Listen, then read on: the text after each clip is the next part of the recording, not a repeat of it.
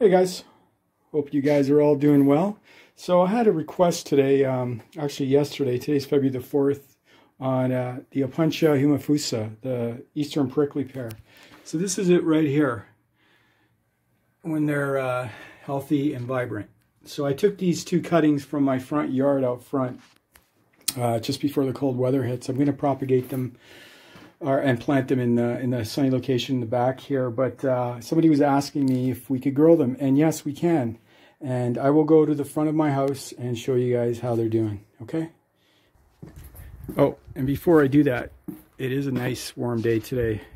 It's, just put one of my plants outside. It's 6 degrees right now, and that's in the shade. So yeah, I put my Mediterranean fan palm out, the Humulus, Camarops humulus, out in these sunny days.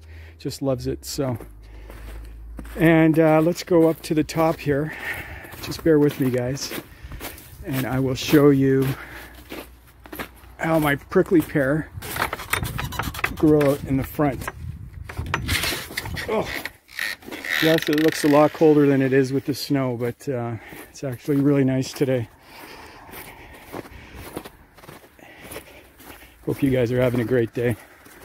Again, just bear with me here. All right, I just had to grab a stick because you don't want to touch these guys. They are prickly, hence the name prickly pear. I've got stung or pricked by these guys so many times. So I have about 20 or 30 of them here underneath the snow. Okay, sorry about that. I had to shovel with one hand and it was hard holding the camera. So there it is right there. That's the Opuntia humifusa, eastern prickly pear. So I have about 20 or 30 of them growing underneath the snow here. They're dormant obviously right now, because that's what happens. They go dormant in the winter here. And it's on a rocky slope here. It's gravel and rock, so even when it rains, it runs off really well. And like I said, they go dormant here in the winter. I'll just cover that back up.